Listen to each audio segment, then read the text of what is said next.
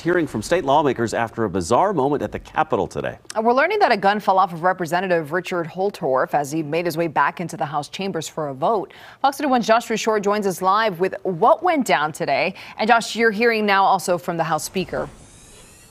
That is correct. We're hearing from him. We're going to have that statement coming up in just moments, but it happened here earlier today at the Capitol, outside of the House chambers. And luckily, no one was hurt in all this, but it's still an unnerving situation nonetheless. The FOX31 problem solver is looking into the laws at the Capitol today when it comes to concealed weapons. And we did some digging and found out State Representative Holtorf does have a concealed carry license, which was just renewed last year. Also, the problem solvers found this law, which states concealed weapon permit holders are also not allowed to carry a weapon inside the Capitol. So we asked officials if there are loopholes or exceptions to this law. They did not answer our questions directly. Meanwhile, today, when we visited the Capitol, we actually had to go through metal detectors ourselves. But one lawmaker tells us they don't have to go through them, and some of their cohorts are indeed armed.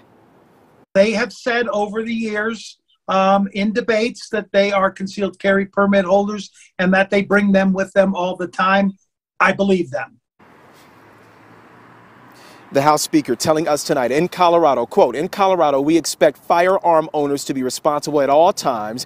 And that certainly includes when they are carrying their firearms in the state capitol. It goes on to say irresponsible behavior could have dire consequences. There's another part of this statement we want to read. He says, quote, we are looking at existing laws and rules and what options might exist that would prevent this from happening again in the Capitol. So watch this space. We also asked House Republicans for comment. We have not yet heard back.